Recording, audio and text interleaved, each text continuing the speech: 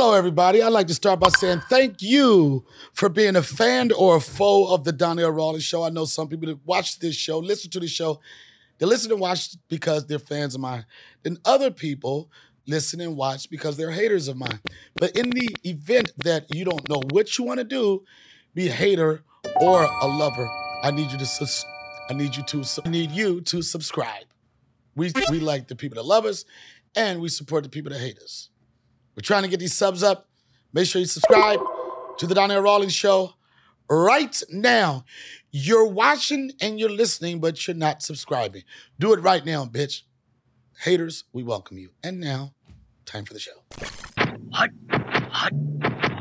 The Donnell Rawlings show, live in your face. Fuck y'all bitch ass nigga. You never take my place, chicken.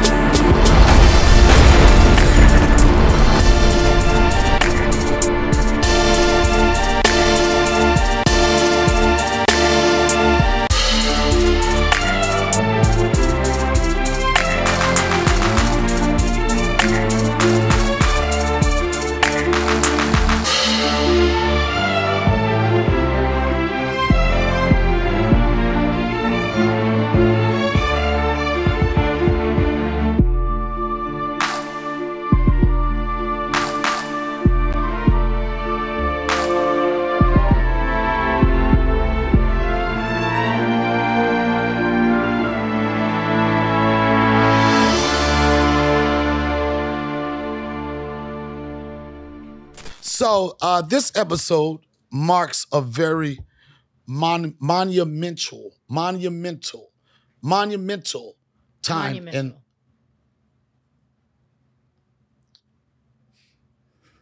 this podcast represents a monumental time in my history as a podcaster.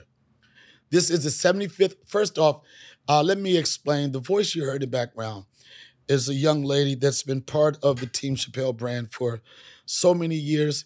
She went from slinging t-shirts to becoming the production product coordinator, CEOF. What is it called?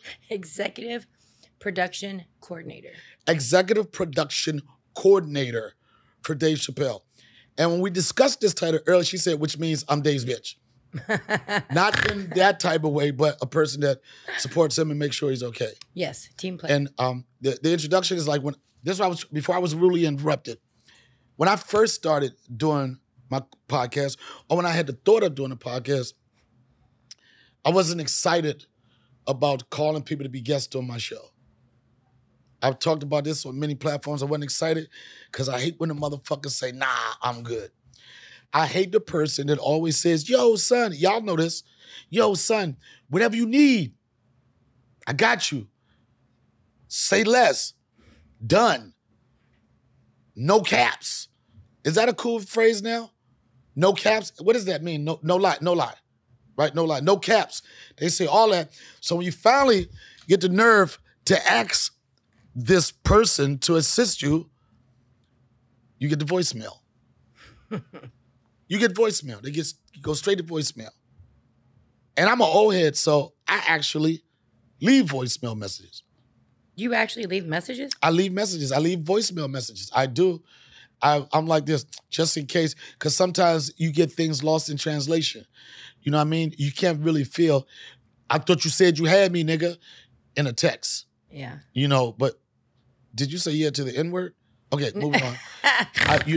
You can't say, I thought you had me, nigga, on a text. You can't, people have to hear that. But now they do it. Now they got the new shit, voice text messaging, right? Yeah, because nobody listens to the voicemail you're leaving. Man, that's the dumbest shit I ever heard, man. People just want to control their part of the conversation. I think so, because when you send me a message that you text it and you're like, hey, just wanted to say, I got your message. Why you can't just call me? Why you can't just call me? Or why you can't just do the regular text? Like, it's like the FaceTime level of texting. I hate that. So anybody, like, I bet if this one of them motherfuckers right now, I'll lose my shit.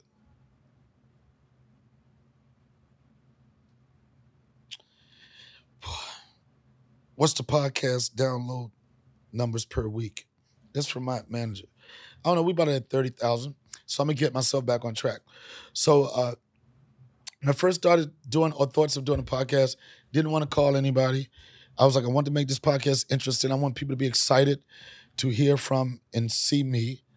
And I just didn't want to call anybody. So I was just doing a show in Philadelphia. Shout out to all the people that came to support me to Philadelphia. Helium. It was a dope weekend, all sold out. Shout out for the people that supported that. So I had to do another podcast. I said, let me go to What the Fuck Studios, do a podcast. And I had a couple of guests on the list, and all of them fucking didn't show up. How many of us have them friends before they didn't show up? So I said, Donnell, are you going to go back to your original idea of doing a podcast completely by yourself? And I said, yes. But one thing about talking to people by yourself, sometimes you get loopy and you have nobody to bounce off of, nobody to fact check any of the lies that you're saying, none of that. So I want to thank Heather for sitting in to do that for me at the last minute. And I want to thank you for being such a dope part of the Chappelle Show brand. Everybody loves you. Oh, thank you. And what they like the most is the just there it is. You know what I'm saying? You know, you got to go, there it is, double up. And the funny thing about in our whole group, from security, everybody, you get used to hearing it. And then when you don't get a, you like, where's the fucking? So that's what we're going to just interject wherever in the meantime. And you can't do it on demand like just do it. Can't do that, right? I mean, I could, but it's not authentic. It's not. Okay. What is it? Not authentic? No. There it is. Go to the real one. There go the real one, son. I'm telling you, as a stand-up comic, you should travel with a snorter. And I'm not talking about the illegal snorter, not the illegal. The snorter is somebody that keeps you on track, somebody gets your timing, and they snort on, not on cue, but when you hit a funny note. All right. So part of this episode is that I got to 75 episodes. I got to 75 episodes of this podcast. If I'm not mistaken, we've been out in the podcast world for like 2 years. When I first started, I started this podcast and I said, I don't want to get an elaborate studio. I just want to do something that's simple, that the audience would grow with me. And some of y'all people that's listening and watching now, you're assholes. You're real assholes. And this is go back to the friend and foe thing. Some of you motherfuckers are assholes. And when I say that, nothing is good enough. Yeah, Donnell, the show is funny, but I think you should bring the levels up in the headphones to like a 3.4.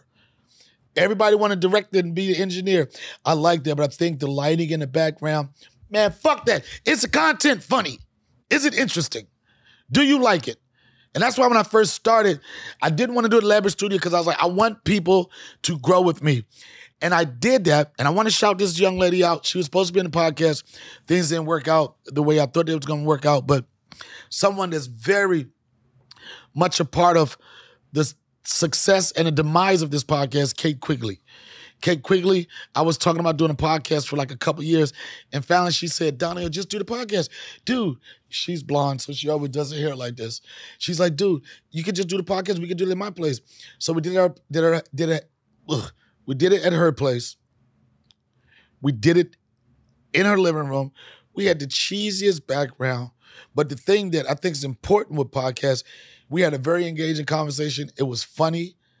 It was bootleg as shit, but every episode we grow. Every episode we grew. And she started this podcast with me. And I understand. This is what the streets are telling me. The streets are telling me that Donnell Rawlings is difficult to work with. Facts. I didn't ask for a fact. You're supposed to be the fact checker. You can't just say facts. Like I need to find a fact, but not say facts. There's words on the streets, rumor on the streets is Donnell is hard to work with. And I want to know what is so hard about working with Donnell. You want me to start? So it's a list of shit? It's a list of shit. No, I mean, no, not a whole list. But it seems like you know one or two things that make me hard to work with. Impatient. Impatient? What you mean I'm impatient? You're impatient. You know what? I'm not going to You're getting better. I'm not going to agree with that. I will say this, because I dated this young lady once, and I said, I don't have any patience. She said, you don't have one patient. Like, I don't have one. No. But what am I impatient of? What am I impatient about? Anything and everything. Do you have an example of me being impatient?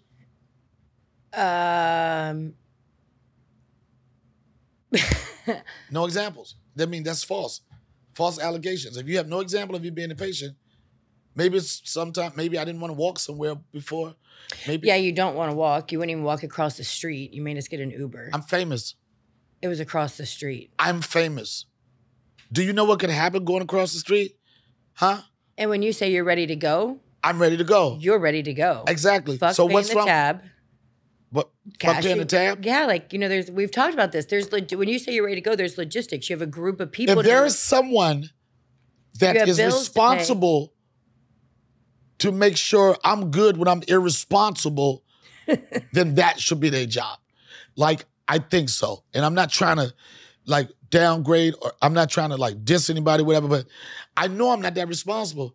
So I position myself in life where I can afford to have someone, responsible people around you. have responsible people around me to make me responsible. And no, I'm not walking across the street. On Hollywood Boulevard, I don't think that's a good idea. Hollywood were Boulevard, fine. traffic's going. I didn't want to walk across the street. I wanted to get a car. Okay, I played myself. I didn't know how far, boys and girls, didn't know how far we were supposed to walk. So I was adamant about I don't walk. Literally get in the fucking car and go 2 blocks. And I was like, God It damn. wasn't even 2 blocks. That's exaggerating. All right, well, it was a half a block. It was but across the street. It was across the street, but we had to hit the light. And I was like, oh, shit. Maybe I should have took this walk. All right, back to 75th. Back to the thing that really keeps me going about this podcast is that I know that there are people that listen. I know there's people that's interested in my life. I know there's people that's interested in the things that's going on in my friend's life. And I think a podcast is the perfect platform for it. But when I first started, I did not know what the fuck I was doing. Some people would probably say right now, you still don't know what the fuck you doing, nigga. But I've had moments. I've had moments on the podcast where like we've like laughed like crazy. I've had moments where I was lost to words. I had moments where I was lost of words, didn't know what to say, but was just in an emotional state. And I think that that's what makes a podcast good, when people can see every side of you, not just the happy-go-lucky shit. And that's another thing I really appreciate about this podcast. I don't always have to be funny. When I first started, I was always, I got to get a joke. I got to get a joke now. You don't always have to be funny. All you have to do is be entertaining and be engaging and tell funny stories or share, to tell funny stories or share funny moments. So this episode is dedicated to sharing. Out of 75 episodes, I've kind of boiled down maybe 5, 6, 7 moments that were really funny, or something, or a moment where I thought that I was getting ready to make a turn in the podcast world and things were about to pop off. So this is Donnell Rawlings show by himself with a petty-ass executive production coordinator, snorter. Thank you for pulling up for me, Heather, because nobody else did. I really appreciate it. No And I way. noticed this is not, as you say, your thing. Nope. You know, it's not your thing at all, but that's the test of a true friend, when you can call them and they show up. So enough of that mushy shit. This is I consider one of the funniest moments on the Donnell Rawlings show. They lit your ass. Wait a minute. And I don't want to be all judgy. No, it's true. But they lit. They lit your ass on fire. Yeah, because she said that you put shaving cream on it, then you light it on fire, and the shaving cream. Don't try this at home. I'm not saying to do it in case Don't you get try burned. this nowhere. Don't try this at the club. But the shaving cream creates a layer of protection, and then you're supposed to be able to twerk out the flames if you do it right. Man, I don't know. I've been to some strip clubs, and that twerk wind. You can feel it? No, you can smell it. No! Shut up, you did not. Yo! What do you smell? You never been to a joint in Atlanta, son? Yo, let me explain something. No. Yo, I'm not gonna say, that twerk wind? Yo, no, let me understand. Like, I mean, that twerk wind. I never smelled it. No, you don't never, that twerk wind is usually a combination of Febreze and that twerk wind is Febreze. It's a musky Febreze. It smells like Febreze getting out of a car that had black ice. That's what twerk wind smell like. And I don't give a fuck, excuse me. I don't care how fine you are when that twerk went in. Black ice. Yo, you just turned to the ugliest bitch in that club. Is that for real? What? You Twerk really wind? can smell it. This is real. You're not joking around. You're serious. So you trying to tell me? I never smelled it. Wait. You want me to understand? So you've been to strip clubs before? Yes. I'm assuming. Only a couple. You went to, and you've never had a twerk went in. They know when the twerk went. They know that twerk went hit. Cause they go back when they count their money. They be like, they ain't shit out there. We need Febreze in here. They so like these broke ass it. niggas out here. Bitch, your twerk win is at knots. What is for? How do you measure win? No, It's knots. It's knots. It's knots. When your twerk win is hitting like 40 knots per hour. Take the day off, bitch. Yo, how much money do you need? Okay. All right. Well, I'm gonna try to experience twerk win next time. No, I mean you don't want to experience twerk win. I do now, just to have said I tried it. Nah, we should ask George Perez. He works. Yeah. I don't know if you want to try. I want to smell twerk wind. I don't want to be a part of that no more. I just want to smell it. I've done that it's so disrespectful. It's so disrespectful. I gotta try it. It's like you smell it, you like this. How dare you? That'd be a good stripper name, Febreze. That'd be my stripper name. What would my stripper name be? I was a stripper once. You were not. Were you really a stripper? Why you sound so like? Because I can't picture it. Okay. I want to see it. The year of the comeback of the man and the dominance and the promise of really putting it down has to come back. I know sometimes people like this, well, I don't know if I can perform at a certain level. I don't know if I'm ready at a certain time. Let me explain something to you. This is where you can get help from Blue Chew. I personally think it's time for men to man up in the bedroom. And some of these men don't want to man up in the bedroom because they have a lack of confidence. All that's about to be dead.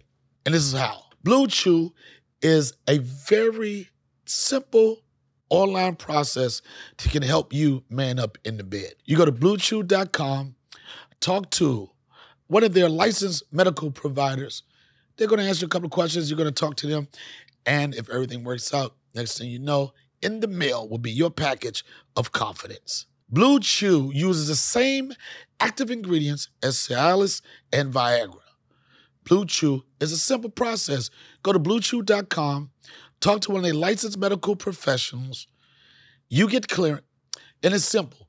Go to bluechew.com, talk to one of their licensed medical providers, and in days, you will have your confidence package in the mail. And the best thing about it is totally private. Talk to their licensed medical providers. They're going to ask you some questions to make sure Bluetooth is right for you. And in days, ding dong, the postman has your confidence. And I got a special deal for all my Donnell Rawlings listeners. Try Blue Chew for free when you use our promo code ASHY at checkout. Just pay $5 in shipping. That's bluechew.com, promo code ASHY to receive your first month free. Visit bluechew.com for more details and important safety information. And we thank Blue Chew for sponsoring the Donnell Rawlings Show. I honestly think some of the Funniest moments is shit that you don't plan out of nowhere. We get that belly aching laugh, like black people laugh. And black people laugh so much different the way, even in my stand-up, I realize you do a black show and a white show, white show, I can say it, black show and a cracker show, right? Yeah. I like the fact that you didn't get offended by that. You get a black show and a white show. And it's hard to gauge sometimes how funny you think you're coming off in a white crowd because they laugh. They don't show it in their body language. They don't. White people, this is like, I mean, they even point. That's funny. You know what I'm saying? They point, that's funny. Or here's the white laugh too. When you so arrogant you can't laugh at shit, when you look at a motherfucker and they say, hilarious. They do. Yeah, and there you go. That was a good moment. Yo, I'm telling you, that right there. And then people try to get funky with it. Hilarious. And black people, I'm telling you, you have to have shoulder pads. When you laugh with black people, when black people laugh, you have to have shoulder pads because they slap it. Oh, and then words go from oh shit to oh sit. Oh, sit. Oh, you got to grab your stomach. Go ahead, stop. Oh, sit. Stop playing. Stop playing. Oh, sit. That's a hard place to get to. Only certain comedians can make you have a oh, sit moment. Yo, nigga, how you just gonna come in on the goddamn podcast like this? What level of disrespect do I have on my podcast? I ain't got no goddamn guests. Man, I don't got, come here, man. Come here, man. Just come here for a second, man. All the way through? Yeah, come all the way through, man. Just come through, man. And we got another mic? We got another mic? Your socks are all right, dope. this is what I want to say. This ain't got nothing to do with me being desperate for a guest. This ain't got, oh shit. This don't have nothing to do with, hold on. This don't have nothing to do with everybody stood me up. This has everything to do with the level of disrespect that I've been shown at What the Fuck Studios. Now I understand what the acronym means, what the fuck. Are we not shooting a podcast?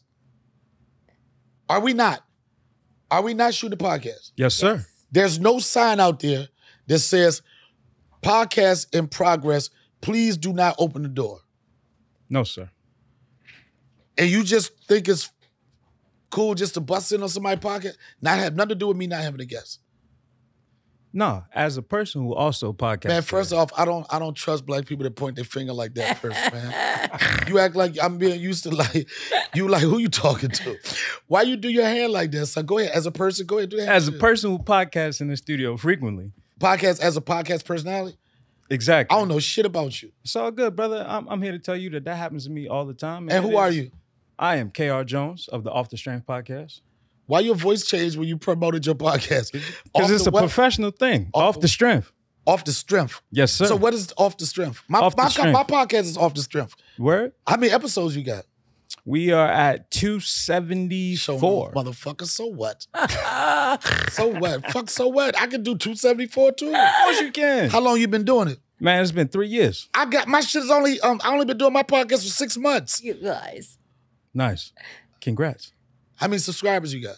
Man, I don't count that shit. Yeah, niggas always don't want to hear them numbers. How many subscribers? I don't count How that many subscribers? shit. We got right now, we got 67,000 subscribers. Okay. And 6 weeks ago, and we wasn't even off the strength. 6 weeks ago, we was at 52,000, then we was 67,000. And guess what? Nobody ever wanted to be a guest on my show. See, that's disrespect right there. That's way worse than the door. No, but okay, curiosity, why did you open the door? I had to use the bathroom. See, it's my man Dave right there, and I knew he was going to give me the key. And I had respect for the pot. That's why I came in quietly. Well, yo, first, stop with the hand shit, man. That don't like... When yo, you I like, talk with my hands, man. I know, This is New York shit. You know what I mean? Why did you come in? Because he had the bathroom key? Yes, sir. And you need the bathroom key? Yes, sir. You didn't know it was going to be a podcast going on, right? No. I mean, I could hear from the outside. Obviously, you can hear now the you're trying to podcast say I'm a is loud going on. motherfucker. I mean, I know who you is, brother. You know what I'm saying? Who am I then? Tell me, well, okay, Because I don't know who you are. Exactly. And no disrespect. I want to know, who am I as a person that's on his 75th podcast blowing your shit out the water? Straight Fucking up. out the water. I got to travel with a snorter, nigga. Boom. Fuck is you talking about? Just cuz, yeah. No, I'm just saying, because this is what I have a hard time understanding. And Heather, you can contest to this. When we travel out, when we're on the road, we're on a date, whatever, I have a hard time understanding who I am. Right? I never connect with Donnell Rawlings. Does that make sense? Yeah. Or the hoopla or the fanfare of it. So you being the motherfucker that just bum rush my podcast because you had to get the key, because you had to take a shit. I had to take a piss, but who's counting? You know what I mean? Counting too. Get it? Come on, nigga. Got double snort? No. I'm for a person. Who am I? I want my listeners to know. Who am I? Where's your camera? From the outside looking Where's your in. camera, man? I'm directing this shit. Oh, now You don't got a camera? Yo, how much the fucking money am I paying? Yo, what? Yo. This was I'm playing. This is off the strength. This is what it is. Nah, he disrespectful. The producer, man, I'm about to shit on Weezy. Thank you for. Whoa. This is the elite right here. I know I'm fucking around. I know I can tell he nice because he don't talk a lot. Oh, not at all. Yeah, them motherfuckers, the producers and engineers that talk too much. It's them and the people that point with their hands Yeah, and shit. the hand motherfuckers. The hand motherfuckers. You got a camera, right? Got it. And I'm taking a chance on this. Look directly into that camera right Yes, sir. there. I got you. And tell my listeners that are fucking tuned in to this special episode that I'm showcasing some of my greatest moments. Tell those people who I am. This man Before right you here. start. Okay. Okay. Before you start, can you do something different with your hands? There you go. All right, look at that camera and tell these people that probably don't know who the fuck is Donnell Rawlings. Donnell Rawlings, this man to my right, is the legendary comedic actor, if you will, an evolved man. Wait a I minute, will comedic say. actor? How you know I'm an actor? Nigga, I've seen you in Chappelle's show. You've had roles in movies that I've seen. What roles? You don't remember shit I did, but go ahead, continue. I've seen you in these roles and evolved past just a on-camera presence to a podcaster, to a stand-up comedian, to the other shit you did with homie out in the woods and shit. The white man, you know what I'm talking about. That was a real ass conversation y'all was having. What's his? Why'd you have to bring that show up, bro?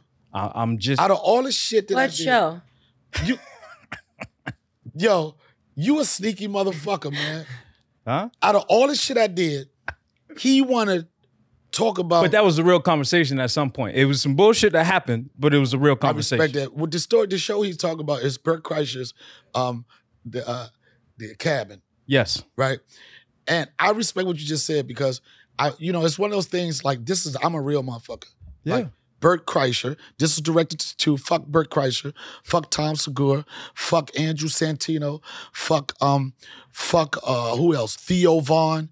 Fuck, I'm all the everybody white boy involved shit. in that. Chris D'Elia. Fuck Two Flagrants. What's that one called? Flagrant 2, some shit? No? Flagrant 2, that Andrew show shit. Fuck all that. Because I call y'all, nobody pulled up. You feel me? So I'm mad at everybody. Bert Kreischer, and I'm going to tell you about friendship and what I did for him. Bert Kreischer called me one day. This is what he sold to me. He said, Donnell, we're doing this show. It's going to be us men getting in touch with each other in nature. It's going to be a time for us to like just to talk and get to know each other. So now I was like, oh man, Bert, you don't even got to, I respect you. If you call me, I'm going to be there, right? I'm going to pull up off the strength. Off the strength.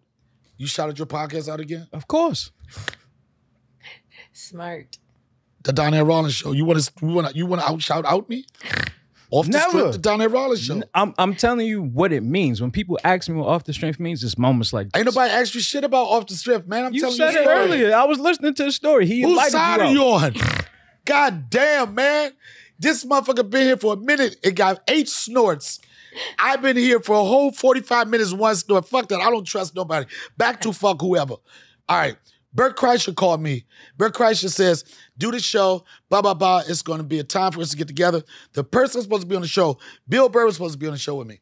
And me and Bill Burr got a strong history. I'm like, oh, that'd be great. I show up to work. Bill Burr's name ain't on no motherfucking trailer. Bobby Lee's name is up there. You put Bobby Lee's name on any trailer, it's just saying it's gonna be a naked Asian come out of here. I go to the house, Bert That's Kreischer. a given. You see his name on there. You Yeah, know you what's know up. you're gonna see his name, and at some point, he gonna fucking get naked. So I go to the house where Bert Kreischer is. I walk in, this motherfucker butt-ass naked on a bearskin rug. I'm like this. I gotta use all my homophobic terms. Pause, no homo, fuck out of here. Y'all can do what y'all want. I ain't with that shit. They can to each his own. You know what I'm saying? That's the new homophobic phrase. I mean, we've evolved. We've evolved. Even on a homophobic conversation, we evolved from like, fuck out of here, that shit is gay. Yeah. Now that we speak like, I mean, I ain't knocking what nobody do. To each his own. You know, And that's the evolution I was talking that's about. the thing. But white boys, they love to do tea. Push that envelope and They shit. love to push that. When I was doing Guy Code, I'm like, why the fuck they call this shit Guy Code? They should call this shit Gay Code now. Everything they did was like, yeah, then you know you can grab his balls, or his balls can. I'm like, now get out of here.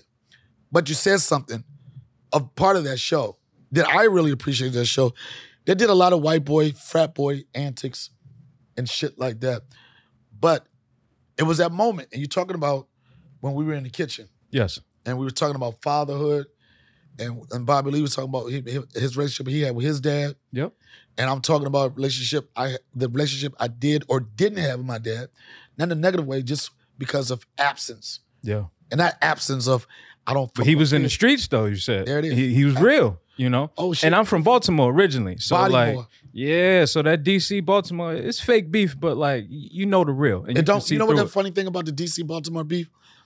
It only exists in that area. It's localized. And it's for small-minded people. Yes, sir. And when I say that, you think like it's like, for the most part, everybody talk close to the same. You won't really hear that until you start going to different places. Yes. So I say small-minded because there's so much other world. There's so much other country. There's so much other shit to do. You're like, are we really beefing with somebody that live 2 blocks away? Are we that different from somebody that lives 2 blocks away? You're not. It's the same mentality. And until you move, this is why I encourage everybody to travel. Until you move on, take your brain, take your mind, your body somewhere else to see other things, you'll still have the small mentality of we beef with these motherfuckers. Mm. I didn't even know I was country until I moved to New York. Till you left and somebody said it and called They it out. said it, right? Yeah. They But was for like- me, there was like two and you and you. It'll work. I'm telling you, you'll work on your diction when you go somewhere away from your normal surroundings. I moved to New York, and they kept on calling me, hey, what's up, country boy, country ass motherfucker? And I was like, why y'all say that? And there's your answer. And them same folks will say that DC and Baltimore ain't the South, but they'll say but call you country. They were country, but anybody, or as they call up here, up north, anything past New Jersey, that's country. And then if you really look at it, it really is country. But you ask those same people in New York, I ain't country, word to mother. You're like, where do y'all have y'all family reunions? In North Carolina? In South Carolina? Fact. Every motherfucker I know that's Brooklyn, Brownsville, never ran, never will. They got aunties and grannies that are down south. That's where they go. That's the first place that we travel to call ourselves stretching out. Now, selfishly, I got one question for you. No, we keep, come on, man. It's go off back the on talking strength, good man. shit about me. Of course. All right, so this is the good shit that I'm talking Heather, about. are you doing other shit? No. This is the good shit I'm talking about. I said you were an evolved man, right? And I'm a dilf. No homo. But my question to you is, what's it like being successful in the shadow of someone who is considered an icon, right? Because I think about like a Pippen and a Jordan. First off, man, I right? don't even want to hear this motherfucking dumbass question he just asked me. How's that dumbass Why question? you put me in the shadow?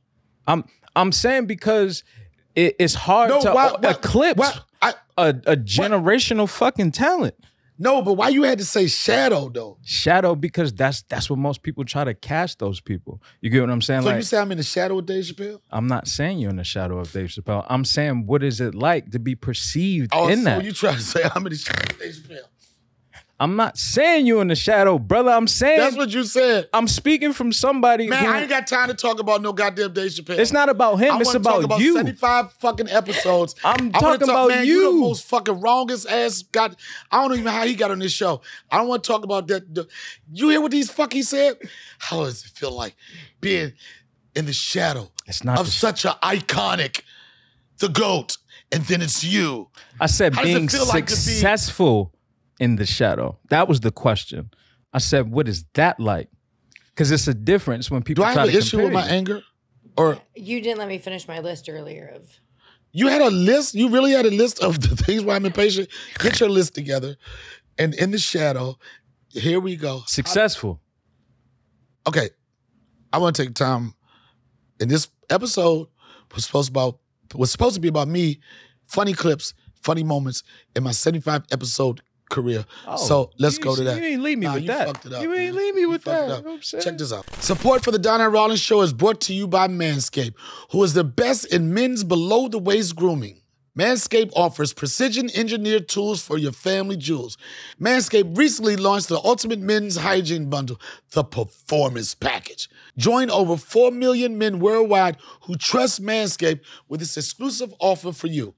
20% off and free worldwide shipping with the code ASHY at manscaped.com. And if my math serves me correctly, that's about 8 million balls. I know every man has dealt with this situation where you had that hot date and you wanted to get your personal grooming. You wanted to support your DILF life. And you tried to do it on your own. You tried to get your old school clippers and something went horribly wrong. Guess what? We don't have to do that no more. Of course, we want to take care of our hygiene, but now there's something that'll help you not have those man accidents. The Manscaped Performance Package 4.0. You'll find a weed whacker, ear and nose trimmer. Want to get those ears right, and you want to get that nose right. I'm telling you, nothing worse than digging in your nose trying to get those nose hairs. And for those smelly balls, you got the Crop Preserver Ball Deodorant. Nothing like balls smelling nice. And you're asking yourself, Donnell, but how am I going to carry all these things? You get a travel bag to put all your nice goodies in.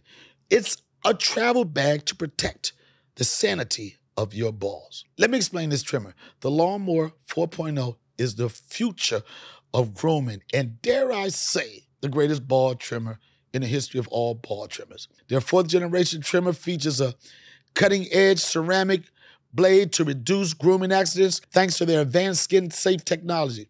The Lawnmower 4.0 is waterproof, and it also has a 400K LED spotlight if you need to be able to shave in the dark. And because these trimmers are waterproof, you can forget about the sloppy mess you leave in that sink. And Manscaped is also thrown in 2 free gifts with the Performance Package 4.0. If you want to use the same products that Ashy uses to go from ashy to classy, use my promo code ASHY at manscaped.com. Promo code ASHY at manscaped.com, 20% off and free delivery. Tell them Ashy sent you. I will say, I don't get starstruck, but it was one time Michael Jordan, who am I? Michael Jordan dissed me at a club in Miami. It was so fucked up. It was so fucked up. Michael Jordan, right? And I've told this story before. So I was dating it. I don't know. I had this one outfit that I thought, you know how you go through that trying to be intellectual and woke at the same time, like bow tie and the glasses and shit. And I had made this outfit, had a shirt, tie, vest, whatever, glasses, these little class hat. I looked like brother knowledge, right? Like I would start all my sentences like, listen, right? And I got this outfit on, and then I'm in the club in Miami. And then I looked over to my right, and it's a group of people. Looked like just a group of people coming. I was like, God damn, what the fuck? And by the time the group got to me, coming to me, it was Michael Jordan, right? Damn. It was Michael Jordan, right? Like I'm looking at this nigga right in his eyes, he walking past, right? And everybody be like, nigga, so what? Jordan, nigga, he put his pants on the same way. It was Michael Jordan, right? I mean, that's Michael Jordan. It was Michael Jordan. And I looked at him, and I don't never like talk about anything I've done or do any catchphrases to get attention or anything like that. But I looked at him. I said, I said, yo, I was on a Chappelle show, man. Right? I was like, I was on a Chappelle show, man. I'm rich, bitch! Like, because usually that get people like, oh, shit, you know, I'm rich, bitch, nigga, right? But I didn't realize that that's Michael Jordan. Can you imagine me in this corny-ass motherfucking goddamn Fort Greene, Brooklyn outfit, look like Spike Lee would wear it, right? I'm sitting this motherfucker and I say, I'm rich, bitch, to Michael Jordan. I said, I'm rich, bitch, to Michael Jordan. He looked at me like, man, if you don't get the fuck out of my face, right? He gave me 2 seconds. He went past, right? I mean, yeah, I'm telling you, I wanted him to recognize me. I had the disguise on. I saw that nigga coming up. I started ripping that shit off, nigga. I unbuttoned my tie. I was like, I was like, right? And I said what I said, and he looked at me. Look, nigga, my shoulder blade. You know, if this part out, yo, that's the most non-masculine joint. That's probably how Charlemagne do his makeup in the morning. He have his shirt over right here, right? And the girl I was with, she got mad, right? She said, "Damn, nigga." She said, "Damn, you almost trampled me over. You almost got naked for that nigga." She said, you took half your clothes off. I said, bitch, you see how hot it is in here? Fuck is you talking about? Ain't nobody tripping off no motherfucking Jordan. She was like, go over there, go ahead, finish around his dick. I said, ain't nobody tripping off Jordan. Yo, she turned her back, nigga. I was like, phew. I followed the posse. Right? He in VIP now. He over on the corner. I'm like, well, maybe he didn't hear when I said, I'm rich, bitch. Like, maybe it's too many people around, you know? So I went up to him. This time, I was like, the nigga ain't even looking at me no more. The nigga, you looking at me with his peripheral. He like, it's a thirsty nigga down there, right? He looking like, they got a big ass, yo, like, oh, thirsty ass nigga. I told him, right? So he was with this white dude. I was like, I tried to get the white dude, right? I was like, excuse me. You might not know, but I was on a show, Chappelle show for years. It was kind of a popular show. Rich bitch. I was just wondering, if I could get a picture with Mike. You know, like it's an in-between guy, right? This nigga said, you got to ask Mike that. I was like, okay, nigga, I'm about to go ask Mike. I ain't know it. I ain't had to talk to you. He said, you got to go ask Mike that. I pulled up. I said, Mike, it'd be great. I know you get this all. I'm FanBoy now. I'm like, I'm basically like this. Fucking no way. No fucking way. It's Jordan. But I'm trying to be cool. I'm like, I'm a fan, man. It'd be nice. He said, I don't do pictures. Man. I was so sad. You know what I felt like? I felt like Charlemagne not having an ass to grab. That's what I felt like, just no ass to grab. And I did what any real motherfucker would do. I went in the corner and I got on Twitter and I started hating. Yo, I was like, you should have saw me, son. I was over here looking gangster and shit, like I'm about to call some murdering niggas, right? I'm like this. I got my phone like this. I'm starting a hashtag. The hashtag was called hating on Jordan. Right? I was like this. I'm looking at them like this. I'm looking at them like up and down, like, whatever, man, nobody tripping with that shit. So what, nigga? Right? And this was the hashtag. You can look it up. Hating on Jordan. I said some shit like, man, I just saw Jordan in the fucking club with some old ass fucking raggedy ass Jordans on. Hating on Jordan. Yo, I was like this. This nigga right here, man. Yo, I was like this. That's when you start hating. You be like this. I mean, come on, man. Whatever, man. I was like this. The next one was like, I said, yeah, he can play basketball, but nigga can't play no baseball. I was like, nigga, get a hit something, nigga. So what? 63 points, hit something. And nobody responded to that shit, son. And that was a time that, like, I had no, like, how do you not? You see Michael Jordan? Yeah. It's like saying you see Michael Jackson, you know what I'm saying? You like, I remember, another time I was starstruck. It was in New York. Mm-hmm. I was at the Boston Comedy Club, right? Barry Katz, very, very big time producer, manager. He had some of the biggest names in comedy. So this was his club, Boston Comedy Club. It was a really small club. And Prince had a sister-in-law or somebody that was doing comedy. And right, and everybody was like, yo, Prince in there watching the show. Nigga, I was like, phew. Nigga, I was, phew. Nigga, I went up there like, where? I'm gonna tell y'all, this nigga Prince was, yo, seeing this nigga, and the thing about it was, like, I looked back there, the nigga ain't have no lights or nothing back there, but you just felt like a light glowing off this nigga. I was like this, I looked, and I did not want to make eye contact because it could get fluid. Yo, Prince will make a nigga get a little fluid for a second, son. Right. But it was just so crazy. And like watching him, like Prince laughing. He wasn't like, ha ha! You know, he was like this. I think his eyebrows the only thing that laughed. He was like, and I was like, oh, that's Prince right there. Yo, I was starstruck then.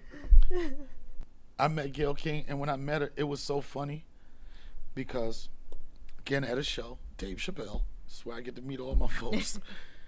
And I was like, oh, shit. When you see Gayle King, you respect her as Gayle King, but when you see Gayle King, you think you're about to meet Oprah. You know what I'm saying? You're like this. If I make, waiting for her to come out. Yeah, no, not that, but you're like, if I make the right impression, I know, and they could be having some wine or something, and my name could pop up. Right? I'm just like this. I just want my name to pop up around Oprah, right? That's it. And I swear, I know I smashed this show. And we were at this little restaurant right beside it, getting little bites before we do a party. I smashed this motherfucking show. And Gayle King sat beside me. She said, "What's up, Donnie?" I was like, "What's up, Oprah friend?" Right? Nah, I didn't say that, but and in no disrespect, I was like, "What's up, Oprah friend?" Because that's what a lot of people say. You like, you know, it was just like she got her name now, but before, just like Eddie Murphy's brother, Charlie Murphy. You got to be a platform for it, get your own shit. I was like, "What's up, Oprah friend?" And we talking, right? And then she was like, "Boy, you were funny." She's so sweet. She's like, "Boy, you were so funny. I didn't know you were so funny." And I was like, "Thank you. I really appreciate that."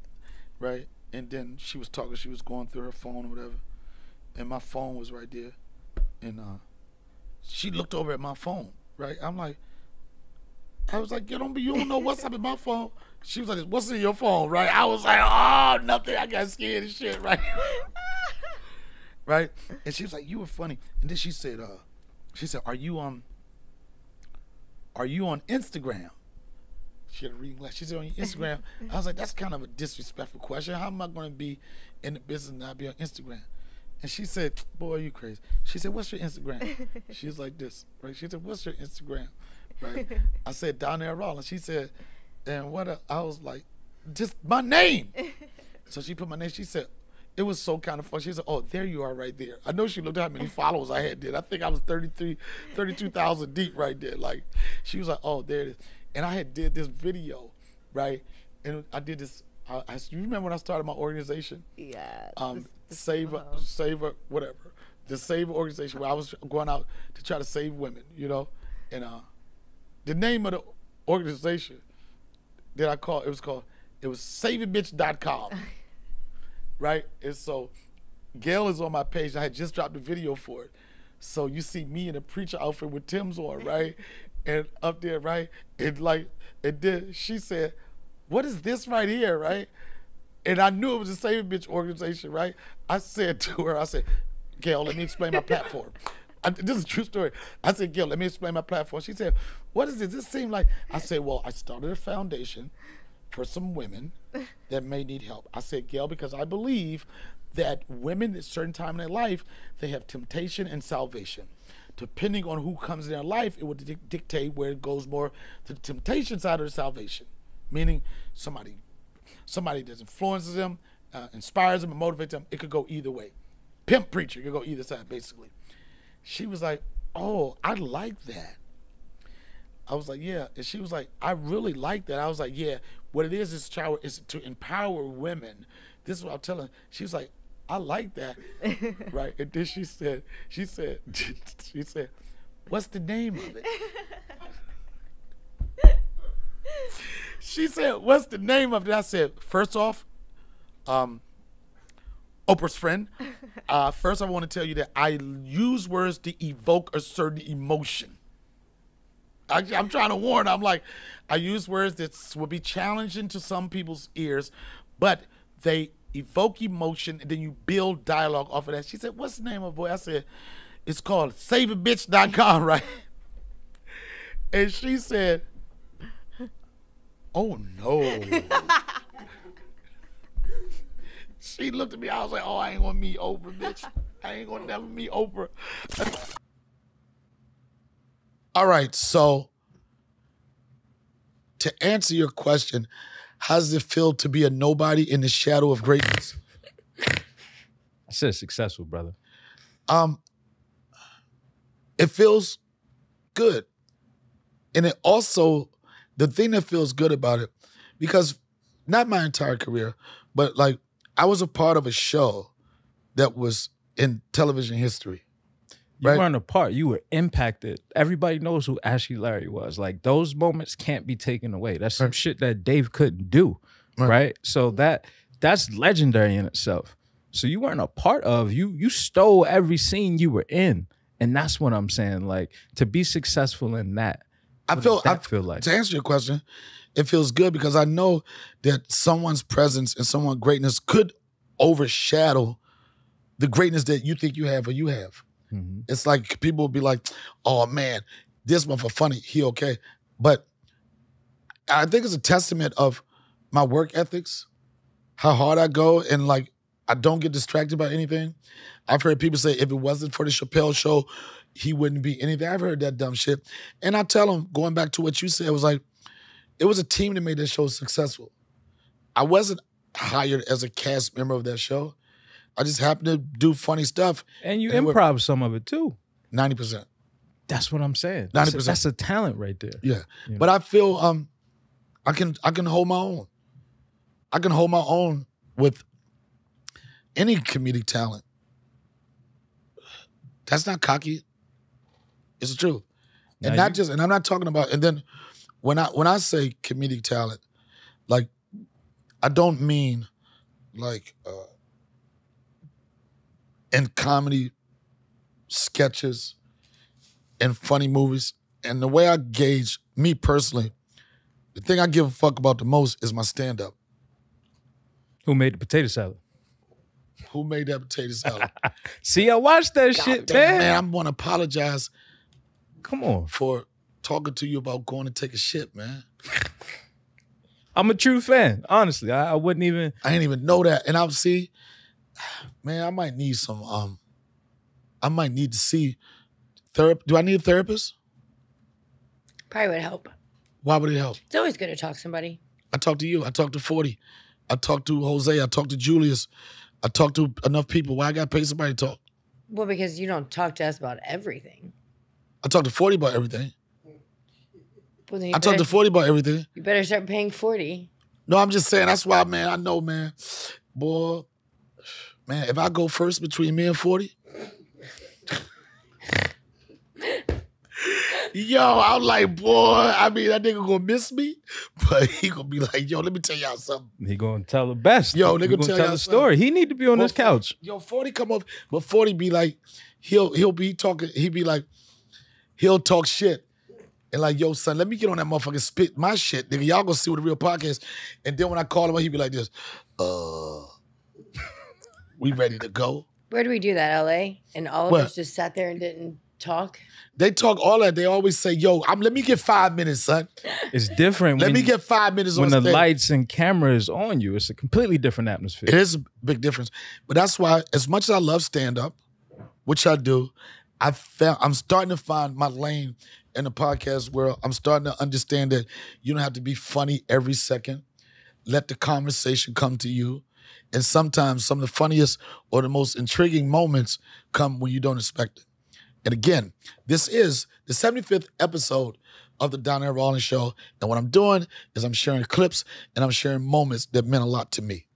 Check this out. Right, sometimes you have technical difficulties, but when you're an improv master like myself, you don't give a fuck. Worst thing to do is have a producer that says, are we ready? And then when we're ready, this nigga isn't ready. That's why I got something special for his ass this episode. Fuck with me, you get blasted. A lot of people say, Donna, what do you got? This is an assault weapon. And I assault. Fall back, don't shoot me. All right, this is another episode of the Donnell Rawlings Show in the world's greatest place to spend a pandemic summer, Yellow Springs, Ohio. I know you're asking yourself, Donnell, what is all that shit you got on right now? I'll explain it. I'm a motherfucking river ninja. Okay? Why your nose so big on that? It's like so spread. So I can smell the bullshit that's coming out of your mouth.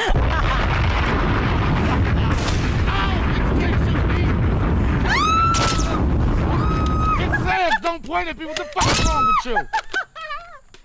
In the fucking face.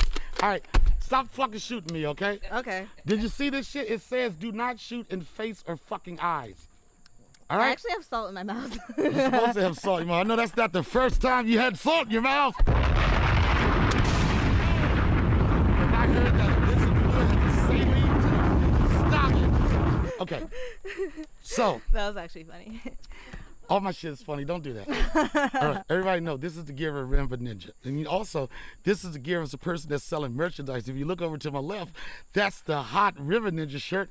And over there, that's the hot hoodie. And right here, these are masks that we're going to sell. We got a lot of Jews in the house tonight, so they're going to tell us what's going to be our best price point and how we can make more money. Don't forget the Yellow Springs candle. The Yellow Springs candle. Great Okay, scent. all right. You know what? I'm giving up a lot of information, right? A lot of free publicity. I fell in love with this. Come on. Hello? Hello? Administration.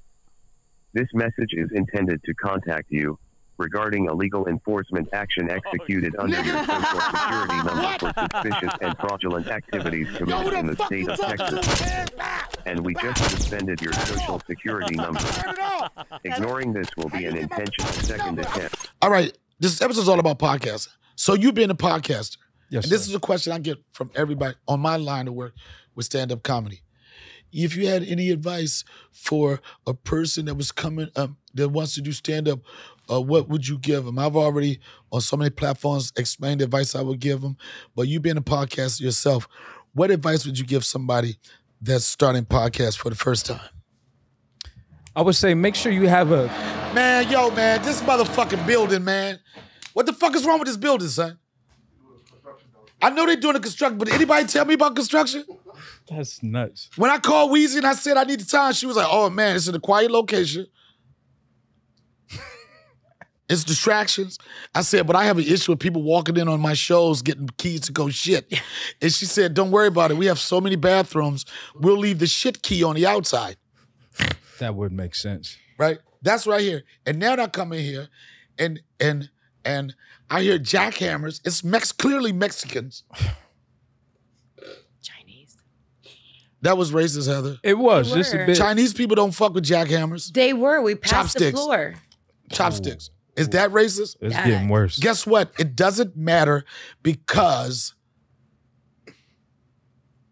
this is what a podcast is about.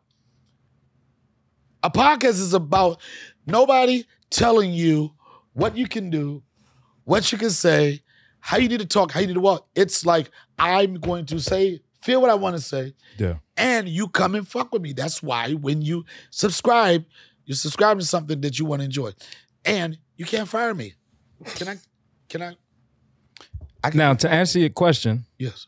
I would I'm glad say you focus. make sure you have a message, right? Because there's a lot of motherfuckers that get on a microphone and don't have a message. And just because you have a microphone doesn't mean you have a message. Right. So you can go back to any of my podcasts. I'm leaving you with some type of Man, here information. you go talking about your goddamn podcast again.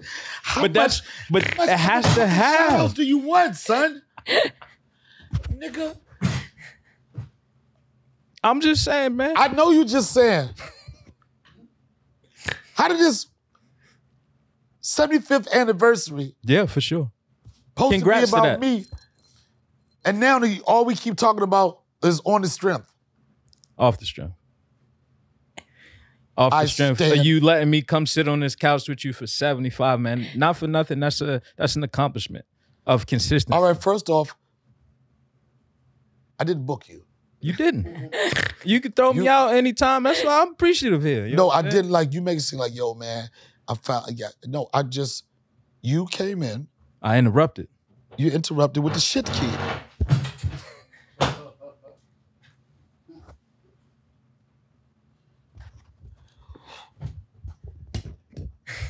It's like they know you here because it's subtle too. It's not like This is supposed to be, yo, man. that's craziness. Here's the fucked up thing about this.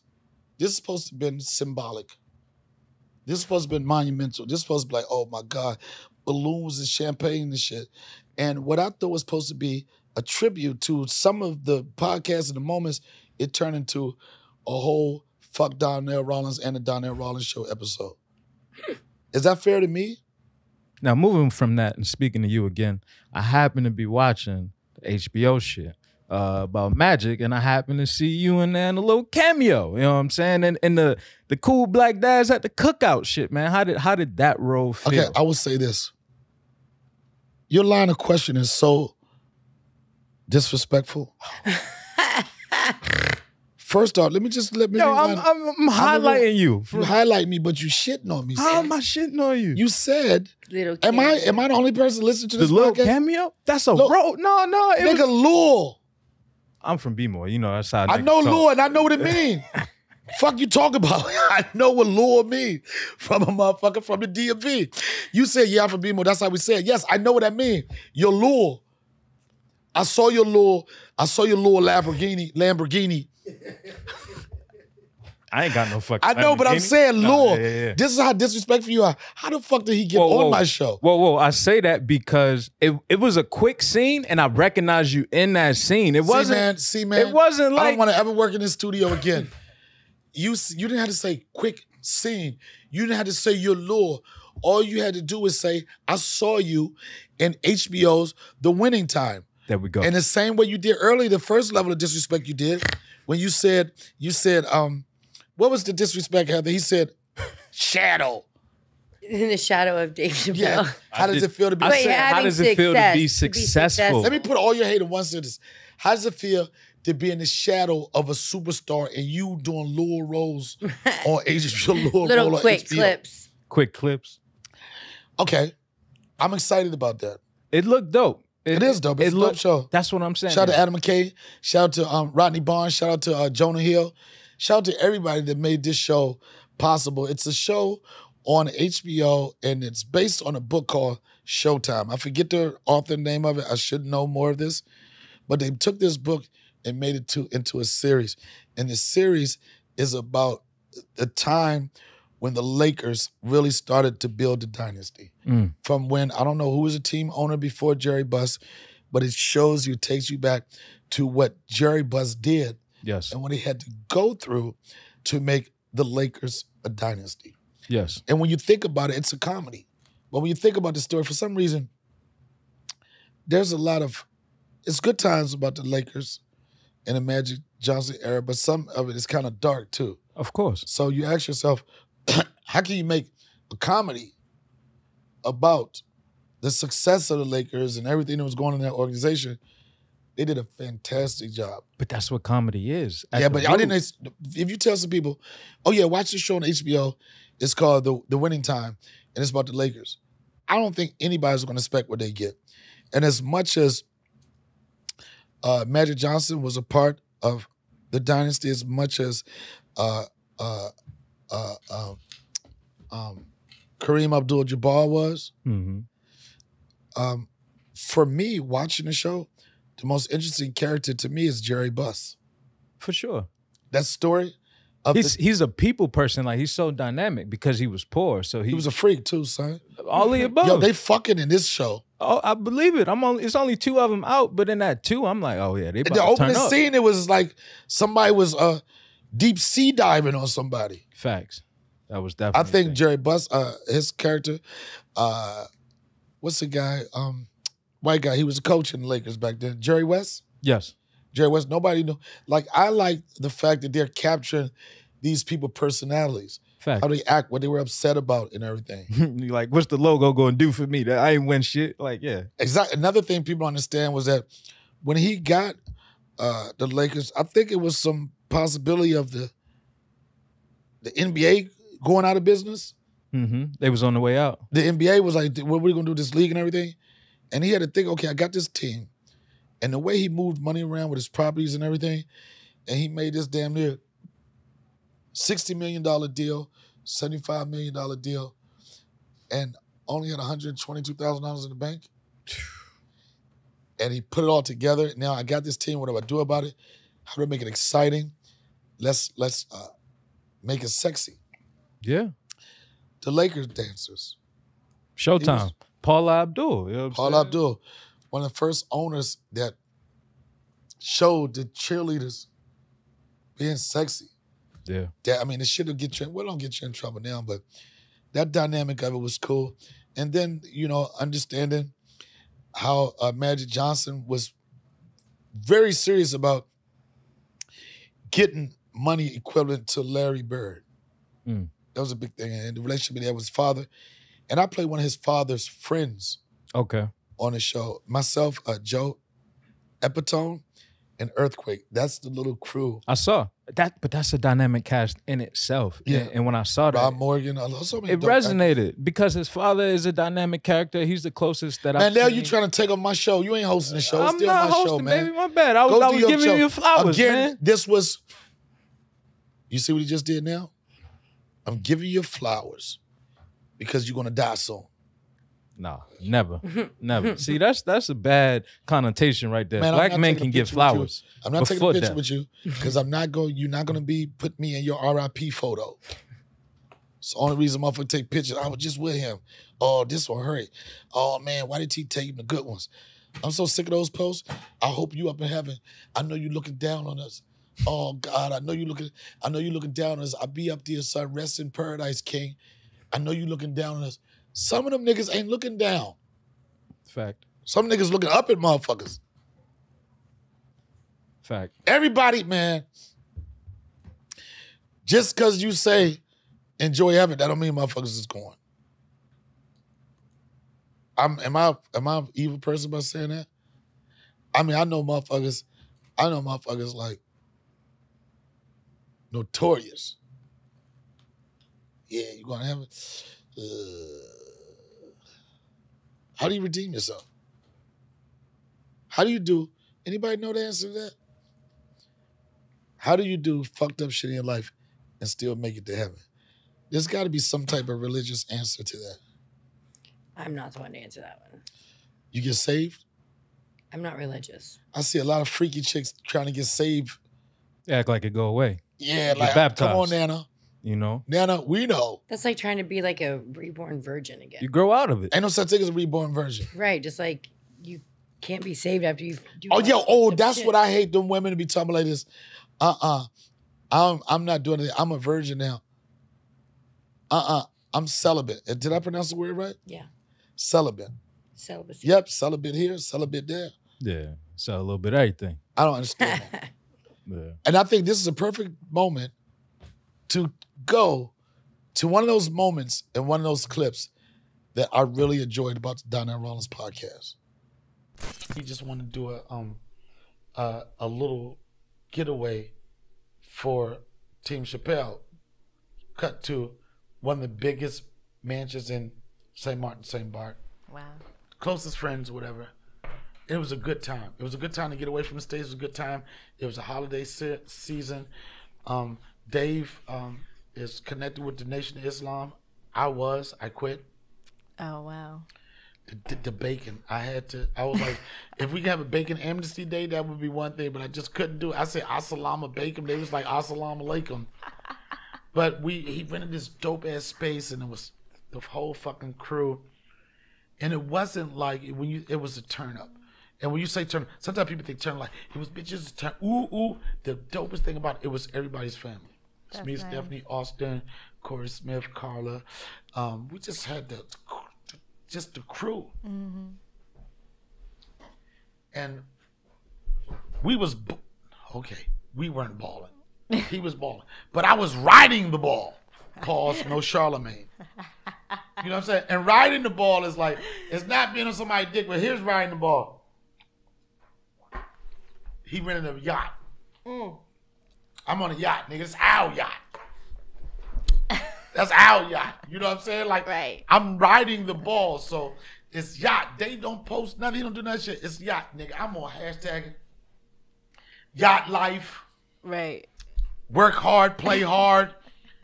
You know, don't forget where you came from. Like, I really paid for that motherfucker, right? And this is a funny story, and I've shared it before. So, he rented this dope ass yacht. We going from St. Martin to St. Bart's, right? St. Bart's is where Oprah got a house, Jordan got a house. And this time of year, all the billionaires, they go there. Right. So I'm like, there's yacht life. I'm doing filters, like sunset filters. I think I did a pedicure. I was caring about my feet the way Scarface cares about his feet. Don't disrespect my toes like that. So I'm like, yacht life, boom. We go from St. Martin, we in St. Bart's. Bill Bellamy does this every year. We in St. Martin, we went from St. Martin, we in St. Bart's. Yacht life like this. I don't even want to go, I want to chill. So we get on the dinghy. The dinghy boat is the boat that takes you from your yacht to like the boardwalk. Mm-hmm. So boom, we get in the dinghy and shit. Everybody got their kids and everything. We like this, and we going to meet Diddy. Oh wow! Oh, Diddy was there. Fuck you mean? Oh wow! You know it's turning out. Do anybody ever say that? Oh, Ashley was there. Oh wow! So we going to see Diddy. I ain't tripping, but I ain't tripping. I met Diddy. Whatever. This is Diddy. Yeah. Right. I did whatever. So yeah, they like we gonna meet Diddy. I'm like, I ain't nobody tripping on Diddy. Let's go, nigga. Yacht life. So we walking down the boardwalk, right? And I'm hungry. I'm like, man, anybody hungry? They was like, yeah. I was like, man, I know we gonna meet Diddy, but let's go get something to eat. And I'm looking for a restaurant, right? And I look over to the right. I was like, oh shit, we should go in that restaurant, right?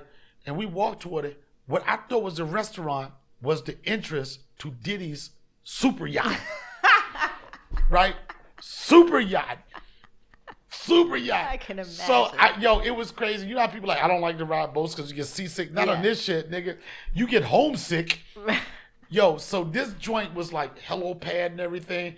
And then Dave, we balled out with Dave. And I ain't, that's how women do. They be like this, oh, nigga, I see you with your little yacht, but this is a bigger yacht right here, right? I wasn't like that, but Dave was like this, damn you, Diddy! So we, and my lady was there. Austin's super young. Stephanie, she's there. Austin's super young. And I'm like this. I'm a little something like, oh, we gonna meet Diddy. We gonna hang out with Diddy, whatever. So Diddy's taking a long time to arrive. He ain't arrived. He there, motherfucker, he's there. To just appear. Okay. Because some people need smoke screens and like take that. I thought he was gonna come in like Diddy bopping. Like I thought he was gonna come in like this, right? So he's taking a while and everything. The women are getting frustrated, right? All the moms, the wives, the baby moms, or whatever you want to call it, they getting a little frustrated. So they're like this, oh, we're gonna go to the bar where we do a little shopping, right? Mm-hmm. And I ain't saying my lady is a hater, but this was so funny. So everybody leaving, going to the boardwalk. My Austin's like, oh, he's probably just walking. She was like this, oh, I'm going to go with the girls. She was like this, you want to watch Austin? I want to say, if you don't get that goddamn baby out my motherfucking face, I'm about to be a Ciroc boy. I'm about to be a bad boy. I'm be doing something, but I ain't going to be the only nigga in there with a kid. Like, let me be a man. Right. You know how niggas say, let me be a man. Please, baby, can I be a man for a second, please? And I was like, if you don't get that, baby. So she took him. She took him, right? So, and it's one of the things, like, man, it's only like 4 or 5 of us, right? So Diddy finally come out, and we at this table, this dope-ass table and everything, and they having comment. French Montana was there. Diddy was there. Dave was there. Corey Smith was there. Fred Yonnet was there. And we're at the table, and these motherfuckers having all of these $1 million conversations. I was like, this, when you niggas gonna get around to the thousandaire conversation, man? I ain't joining none of this shit, right? Everybody's like, and I remember Diddy said, and Diddy was like, Dave was so prolific and all about the world and everything. And then Diddy was like, fuck that nigga, what about that Netflix money? Because this when Dave first caught them joints, and they joked about it. So he talking Netflix money, talking about billions of money. I'm like this, millions, I'm like this. Man, I ain't gonna be able to get in this conversation till they come back a couple more zeros, right? And I'm like this, I don't want to just be here. Yeah. I want to contribute to the conversation. Yeah. So, I don't know. I don't even know if it ever got released in the States, but he had a brand of vodka called Ciroc 10. Okay. and it was in this beautiful ass fucking bottle. It was a bottle that didn't look anything familiar to the brand he already had. Okay. It was just some like, oh shit, what is this? Right? So I'm like, everybody talking this $1 million shit, right? And I'm like, I need a question. I'm trying to get this conversation, right? So I looked at when the conversation kept skipping around me, it was like this, okay, 6 figure. It was like a 6 figure. Excuse me, nigga. And it kept going around me. They kept going 6s, right? So finally it was an opening. I was like, man, I'm not gonna leave this place without saying something. So I was like this. So Diddy, I said, what makes this brand more superior than all your other Ciroc successful brands? I was like, oh shit. And I thought he was like, nigga, what kind of question? You know what he said? He said, he just started running out. He said, it's aged 10 years. He just started naming everything. I was like, this, boom, I'm out. Yeah. I'm out of the conversation. So he's like, this, you want to try something? I'm like, hell yeah, nigga, I want to try something. So I'm like, this vacation, the Ciroc 10. Shit's smooth as a motherfucker, right? And French Montana, who I'm a fan of. I'm a fan of French Montana to the extent that his nigga I ain't worried about nothing. Yeah. That was my That's your jam. that was my that was my your intro jams. song for about a year. Yeah. So I'm like, this French did, Puffy did, and I'm like, oh shit. French, like he's a good time guy. What does that mean? A good time guy. I'm sweating. Ooh. Oh, okay. I mean, I'm not saying that. He likes to party. He's like to party. This is vacation, right? Yeah. And then it's like, I like to have fun at times. So, one thing led to another. Oh, God. And all I know, I was like this. Ain't worried about nothing. Nigga ain't worried about nothing. I mean, nigga ain't worried about nothing. Hey, worry It's about it. fucking a party. It's like, and the dopest thing about this whole fucking weekend is that it's not like anybody at the door who listens to you on. If anybody is there, they are influential and it's family. Like if it's one, like this is like, I could tell the people that it was star-studded with friends. Right. It was like, this is a good time, having a good time. And I was like, hey, I got lit. Right? Here comes Stephanie again. They came back from the trip. Now it's just all men, 4 or 5 of us. We have a good conversation. Now she coming up now. She got Austin on her shoulder, on her hip, like he's the heaviest thing in the world. ever, right? And I'm telling you, I'm not front. I'm on holiday. Your holiday means you can take. I'm not on vacation, nigga. I'm on holiday. Holiday is different. I'm on holiday. I'm like this. And ain't nobody mad. Nobody mad. I'm on holiday like this, right? I'm on holiday, and then she comes back up, right? I'm like, what do you do? Now she got Austin on the hip. And she talking about, you need to drink some water. I'm like this. I thought I was drinking water for the last hour and a half. That Ciroc 10 was so fire. Ooh.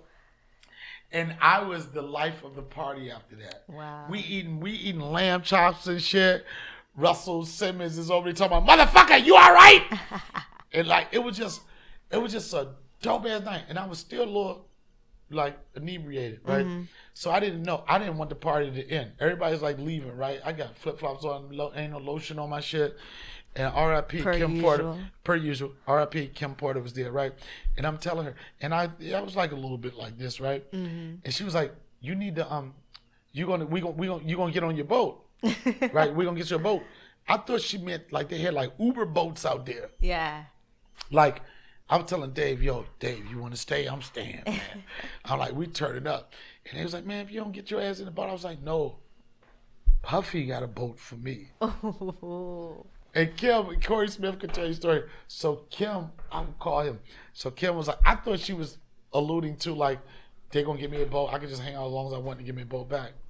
Cut to, they poured me into the boat. Oh, damn. I went there with 2 flip-flops. I left with 1. But I had, man, I was like, this is what holiday is all about, right? So was it you had your own personalized boat, like a little mini? Like... No. I thought that they was gonna give me a boat to get back. They was she was saying, nigga, you better get this dinghy back to your shit. And I know I had a good time, but I was like this, man, if there's any time to like really cut up like that and it feels safe, it's around your family and your friends. Mm-hmm. You know, and the next day I was so nervous about it because I got yelled at all night. I was like, who the fuck yells during a fucking vacation on a fucking island with a private it just didn't make sense where the beef was coming from. So next day I'm about to pull, granted. And Dave was there, right? And I didn't know, you know how you know you did something, but you gotta hear what people are saying? Yeah. Right? So you don't know. After a wild night. So I was like, I said, yeah, Dave, word on the street is somebody might have had one too many. He was like, yeah, nigga, you was fucked up, but you was funny as shit and you had a good time. That's all that And matters. and that's all that mattered. That was one experience with him that meant a lot to me because it wasn't like people look at our lives and like, oh, y'all turn up. It's bitches everywhere. It's always going to be bitches around, whatever. But for me, that experience with him, with his entire family, me with my entire family, and the whole family structure thing for me was new. And everybody was close and we was all there, family having a good time. That was a very memorable moment that I had with Dave. That I'll never forget. Yay. So you don't want to be on my show no more? Of course I want to be on your show. I'm just all right, man. I'm Go working ahead. You can for leave, the man. I'm good. You know what I'm saying? All right, thank you. Word? Thank you for being. You just said I'm on the clock. I was making a statement. Ain't nobody tripping about your clock and your little job. Your little job. All right. You can leave, son. Bet. I didn't know if he was gonna exit me out or nothing. Yo, I appreciate the conversation. Come on, brother. 75, man. You be cool like how you be cool, right? I can't believe that my 75th episode of this podcast, a motherfucker just bum rushed my shit. No security. I don't got no security. This is like twice in one weekend we've discussed this. About me having not having security? Yeah. Because I did. It's not yesterday. You said I should do security, and I don't want to, because I think like once you start hanging around security, people want to come at you before that. I do. You are absolutely right. I don't really understand my celebrity. I don't connect with it. I don't know. I mean, I got this weekend. Yeah, what happened yesterday was pretty thorough. So this is how they got me. You know, at the shows, when you go to shows, they have those guys want you to sign like whatever film or joint, you know, what do they call? They want your autograph. I know, but they have a name. They want autographs. They memorabilia. They collect memorabilia and they sell it, eBay, whatever. So I'm in my hotel room in Philly, and I get a phone call in the hotel room, which was alarming because nobody ever calls a hotel room unless you're fucking really loud or there's smoke coming from there. Only time hotel phones ever ring. So, phone rings. Hey, Donnell. It's Pete from the club. I'm like, what's up? I'm gonna come pick you up. And I've been walking to the club. I was like, I've been walking to the club. Yeah, but we're expecting a lot of rain. I was like, oh, good looking. That makes sense.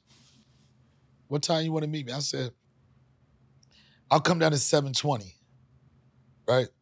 7:20, I go outside, and I don't see anybody.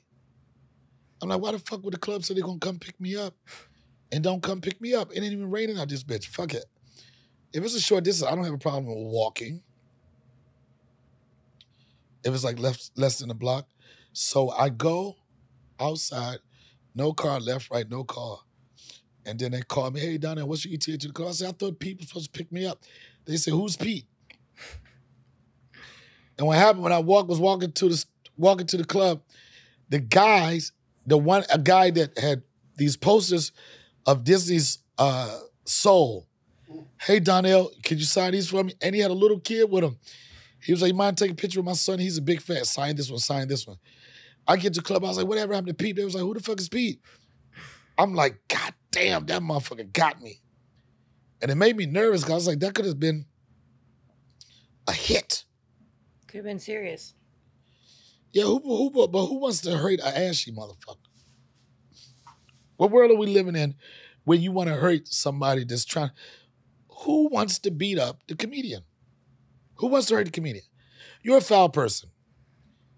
If you want to hurt a comedian, you're a foul person. Kanye, just stop it.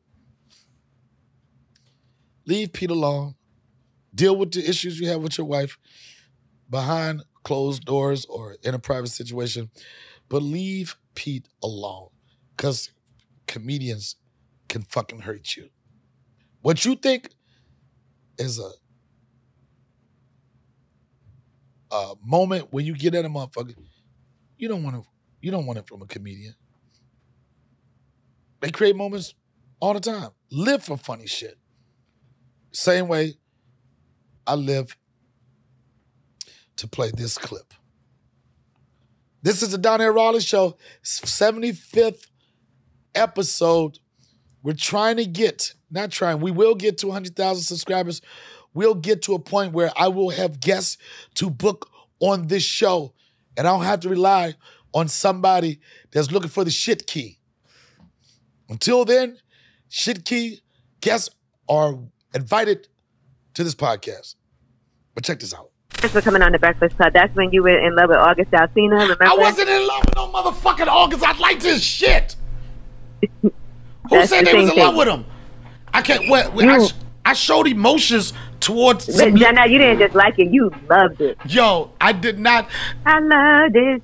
And I love this shit, and I'm gonna keep on. You right. You know what? I gotta tell you, I ain't love him. I fucked with him. He seemed like he was a second coming. Donnell one time, listen, August had a listening party. Shut up. Donnell flew into town to come to the party. Hey, Yee, I swear, Yee, I swear, I never wanted to tell anybody this story, but I'm gonna keep it real. I was a huge August Alsina. I told you, I did fly into town. I did. I was like, oh shit, yo, shut up, man. I said, oh shit, son. I was like, I get to meet him, right? I was like, it wasn't him. It was his music. He was just gritty. He reminded me of Light Jennings, whatever. I liked the boy. I ain't had no crush on him like that. So I flew into town. Right, I flew myself in what type of hoe I am. FanBoy. What type of basic nigga I am? I'm so basic.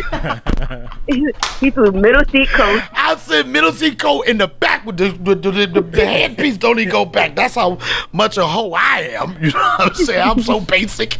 Right? I flew in, and then when I did fly in, I even went to the club. I was like, and then he was all on the mic. Talking, singing and shit, and I was like, yo, he looked at me like, who that nigga? I'm like, really, nigga? I'm your #1 fan. And I never told anybody this story. He did his shit. He was like, oh, shit. And you know, I was excited. I was like, I wasn't like, ah. You were. No, I wasn't. I was like, I see you, nigga. All right, whatever. Whatever. The first time I got introduced to his music, I was in Miami at a pizza shop, 3 o'clock in the morning, fucked up. And I loved this shit came. I'm like, who is this nigga? And my youngins told me, you don't know that's August Alsina. I didn't know who he was. So I listened to his shit. His shit is powerful as shit. So I'm at this party that Angela Yee invited me to. She said, I'm going to pay you if you show up, right? And he did his shit. Then he went over to like a VIP section and shit, right? I still ain't really get the love I needed, right? So they had a little sofa area. I forget the name of this club. They had a little sofa area. So he trying to stand up so people could see him. And I'm over there trying to say, what up? And when he stood up on the couch, the nigga, I swear, I never told anybody this story. The nigga slipped and fell, and I caught the nigga.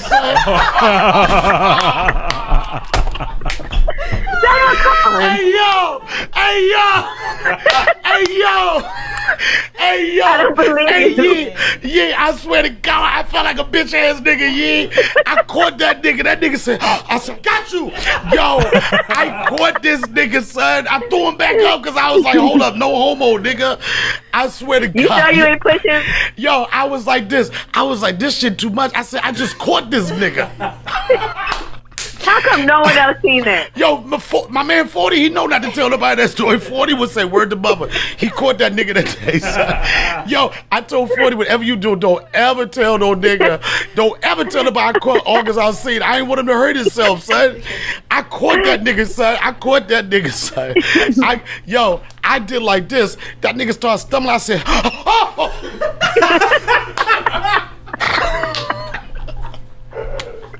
Yo, and I felt gay. I had him too long, right? I said, yo, nigga, get your bitch ass back up, then. Nigga, I ain't catching you no more, nigga. I swear, I was fucking with August like that. And that, you know what? I was a big fan. I remember he was supposed to be doing a show in London, England, right, nigga? I found out. I know you didn't fly to London. No, I tried to surprise him. I was like this, son. This is how much of a basic nigga I was, right? I said, oh, I ain't even gonna let him know I'm coming. I like this all the way. I was like this all the way in London. He gonna be surprised to see me, right? I'm not making this. This is my life. This is my life. How were you gonna even see him in London? Cause nigga, I was in London. He was in London. How many niggas be in London? But how did you have his number? I ain't have his number. Right? I tried to call you. I called somebody. Didn't I call you? You might have. I might have. Yeah, I called you and I said, I ain't tripping off this nigga, but I'm in London. I know she gonna talk shit to me, right? So how you gonna ask? You can't just ask for another nigga number. Like, yo, you got his math, right? You gotta ask like Wu-Tang, yo, God. And August would have definitely said no. No, he wouldn't. He fucked with me, son. Don't do that, Yee. Don't do that. Don't do he that. Was like, yo, is he on some weird shit? No, he ain't on. Is that nigga on some weird shit? See how he dressed, nigga? You worried about me? I'm worried about you. Don't Selena me. No, I'm kidding. He didn't say that. I know he didn't say that. No, but Yee, I'm telling you, this is a true story, Yee. So I'm in London, right? I was doing a show with Dave. I don't know who I was, maybe working with Dave. And I was like, I was like this. Oh, shit, I was like this. And after I'll be looking at this schedule, I was like, this. I said this. This is what I said. I said, we gonna be in London at the same time? Like a coincidence. I was like this. I ain't even gonna say nothing.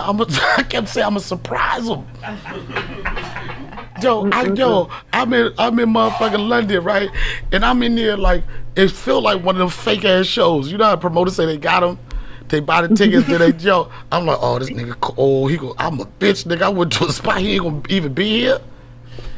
I'm walking around. All the way to London? I flew. No, I ain't fly all the way to London. I was in London. I'm a passport nigga, right? And I kept on. The funny thing is, I kept going to the DJ, right? I kept saying, "You think he gonna come?"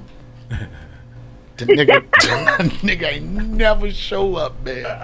No. But I love that dude. I love that youngin', man. And I'll tell you, this is the reason why. Like, I was introducing him. I didn't know who he was. I know he was coming up. But, you know, one of my favorite artists is Life Jennings, right? And then this was what the connection was. He reminded me so much of Life Jennings. Have a gritty story that's, like, honest. And then come to find out, I saw another video where August, when he first started, one of the things that got him popping was he did a cover of Life Jennings' song. I love this shit. No, Must Be Nice. He did it. And I was like, and then I understood what the connection was. You know, had I not that connection, I would have never caught the nigga. You would have caught him still. I wouldn't have caught him. I wouldn't have caught him. You wouldn't let nobody fall. But it was just so ironic. I'm like, damn, this gonna fit. Like, I was just like, Yee gonna tear my ass up with this shit. So another very exciting episode of the Donnell Rawlings Show. This was a very, very, very exciting milestone show. It's hard to do 75 anything. It's hard to do 75 push-ups.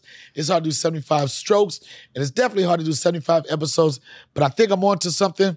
Shout out to my girl Nikki. She couldn't be here. Shout out to everybody that's made this the Donnell Rawlings Show one of the best podcasts you didn't think you wanted to see.